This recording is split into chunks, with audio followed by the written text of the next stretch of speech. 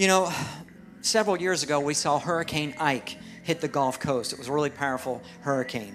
And the front page of a Texas newspaper and CNN wrote, "Certain death to those who don't vacate."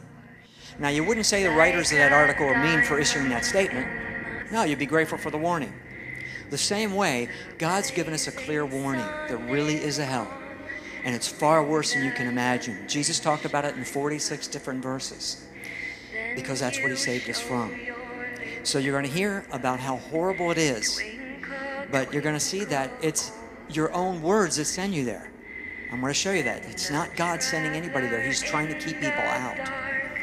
And, you know, but it's far worse than you can imagine. But the other good news is not one person has to go there. Nobody online listening, no one has to go there. It's your decision. God loves you and he gives us a free will to choose. That's right. On November 23rd, 1998, God gave me an experience that changed my life.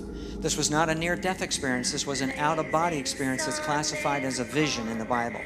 In 2 Corinthians 12, 1 and 2, Paul, when he was caught up into heaven in a vision, he said whether in the body or out of the body, he didn't know. Well, the Lord showed me that I left my body. So in a vision, you can actually travel, like Paul and John actually went to heaven in their spirit bodies. 1 Corinthians 15, 44 talks about a natural body and a spirit body. And in Ezekiel chapter 8, he was picked up by his hair and carried from Babylon to Jerusalem. He was told to eat. He experienced the sweetness of the food in his stomach. He wept. He conversed. My point is, in a vision, you can experience the same things that you would in your physical body, and it's just as real. Not to compare my experience with any of the great men of the Bible. I'm just trying to give you a scriptural basis of how this can occur for a Christian. I was a Christian for 28 years when this occurred. The only way a Christian can see hell is in a dream or a vision. Job 7:14 says, "You scare me with dreams and terrify me through visions." So you can have a terrifying vision. Isaiah 21:2, he was given a grievous vision. And in Job 4:14, Eliphaz was given a vision that caused his bones to shake.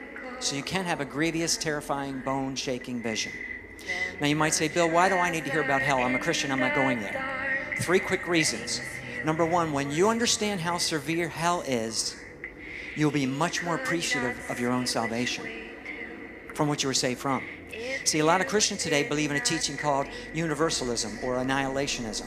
And that's not true. Jesus said in Matthew 25:46, "These shall go into everlasting life, and these shall go into everlasting punishment." The word everlasting is the word aionios. So just as heaven is everlasting, so is hell everlasting.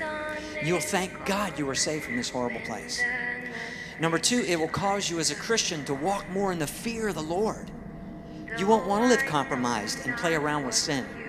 You know, Jesus said in Mark 9:47, "If your eye offends thee, pluck it out. It's better for you to enter into life maimed than in a hellfire." So it will cause you to walk the straight walk. You know, Proverbs 16:6 says, "By the fear of the Lord men depart from evil." So when you understand how severe hell is, man, you'll think, I'm going to walk straight and circumspect and holy before I began God. taking hormones at the age of 16. So that's what I'll do. What is the fear of the Lord? Deuteronomy 6, Deuteronomy 17 said the fear of the Lord is to read his word daily and to obey his word daily. That we have enough respect for Almighty God that we'll obey him. See, that's what you have to do. When you fear the Lord, you obey him. And number three, it gives us all as Christians more of a passion for the lost, a desire to want to witness. See, but most Christians come to church, and that's great, but they hardly, Bill Bright said only 2% of Christians even bother to witness. 2%. Yet that's what we're all called to do. But see, when you see how severe hell is, you'll think, man, I didn't know it was that bad. I cannot let my family go there or my friends. See, now you'll get up each day and you'll say, "Lord, use me. Put me in front of somebody today that I can be an influence to."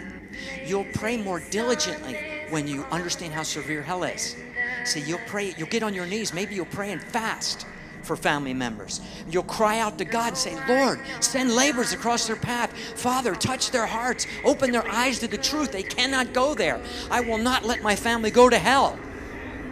That's what it'll put in your heart when you see how severe hell is. Because this place is worse than you can imagine, and it's forever. They'll never get out. But see, as Christians, we can pray.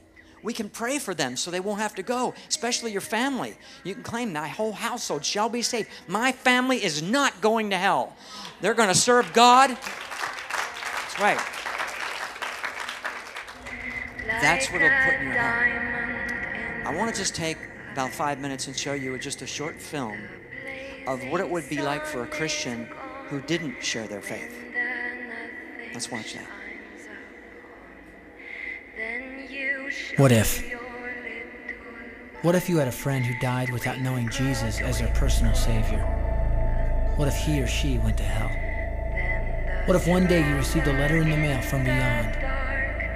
A letter from hell. A letter from your friend in the flames of eternal torment. The following is a dramatic presentation. It was written by a fictitious high school student named Josh to a friend named Zach. Although Zach had every opportunity to tell Josh about Jesus, he didn't. They were best friends. They played soccer together, they went to classes together, they partied together, they shared their lives with each other. But there was one thing Zach held back from Josh: his personal relationship with Jesus Christ. The rest of the story is simple and sad. A few too many beers, a tragic drive home, a crash, a death, a funeral, a letter. Here is that letter in its entirety. A letter from hell.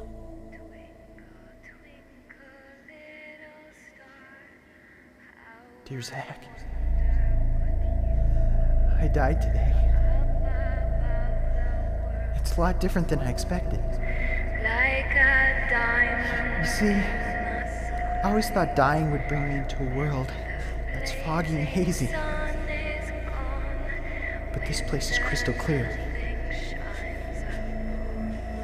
It's even more real than my life on Earth. I can think. I can talk. I can even feel. Right after the wreck, I could feel my spirit leaving my body. It was the weirdest thing, Zach. I thought I heard you screaming out to me, man. I must have been just imagining things. At first, I was just standing in line, getting registered, I guess. They asked me for my name and began to look in this thing they called the Book of Life. I guess they couldn't find it though, because this huge angel standing next to me grabbed me by the arm and started dragging me away. I was terrified. I had no idea what was going on. I asked the angel where he was taking me, but he didn't answer. So I asked him again. Finally, he told me that only those whose names were written in the Book of Life could enter into heaven.